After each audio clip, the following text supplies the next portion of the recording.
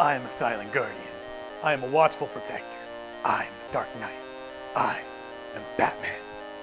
Well, at least that's what it feels like with Eidos' new Xbox 360 and PS3 game, Batman Arkham Asylum. Batman usually has a bad track record when it comes to video games, but Arkham Asylum looks to be a promising step away from such duds as Batman, Dark Tomorrow, and Gotham City Racer. The Dark Knight isn't quite back in form from the instant classic Christopher Nolan film, but if you were a fan of the 90s cartoon show, you will be pleased with a new story penned by Paul Dini, who wrote many episodes for the animated series.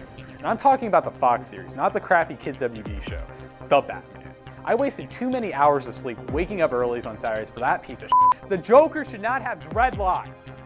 Fucking Kids WB. Anyway, Dini's 10-hour-long story flows just as an extended episode of the Batman animated series, chock-filled with tons of classic villains, all topped off by the Joker. Everything feels like it could happen in a typical story arc within the world of Batman, which lends to its great authentic feel. What good is an authentic story if it doesn't look like Batman? Nothing. But graphics look great, with amazing structures and brilliant character models. Batman never looked so badass on a video game. My only complaint? That detective mode, which is used almost too frequently, kills the aesthetic. It's cool to see what the Cape Crusader sees through his cowl for about 10 minutes. After that, watching skeleton goons running around backdrops of muted colors just looks stupid. Sound is driven by a Dark Knight-esque soundtrack. I originally thought it actually came from the Dark Knight movie, but this is all original music. Regardless, it does its job. Basic sounds do an alright job, nothing special to talk about here.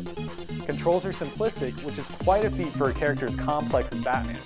Fighting combos are difficult to pull off, but feels really satisfying when done correctly. Stealth mode actually makes me want to be stealthy. However, some bosses don't fit in the gameplay mode. You don't fight Killer Croc as much as you run away from it. The Bane fight feels like a gimmick. How you fight Scarecrow is extremely disappointing. I'm not going to show these because they're still awesome sequences that shouldn't be spoiled, but the input could be better. But in the end, you still feel like you're playing as Batman, which of course is a great thing. Presentation is what we have come to expect from the Batman franchise. Everything fits, including the extra effort to include patient interviews with villains of the game, as well as the story behind Arkham Asylum. Patient interview 21. Patient's name is Edward Nigma. But the hidden loading screens that are cleverly disguised as vent shafts? Come on. Batman is too awesome to be crawling through vents for 10% of the entire game. Replay value is helped a lot by challenge rooms. By basically taking the story out of the core gameplay, challenge rooms give players a quick way to jump into the game after being away from it for a while.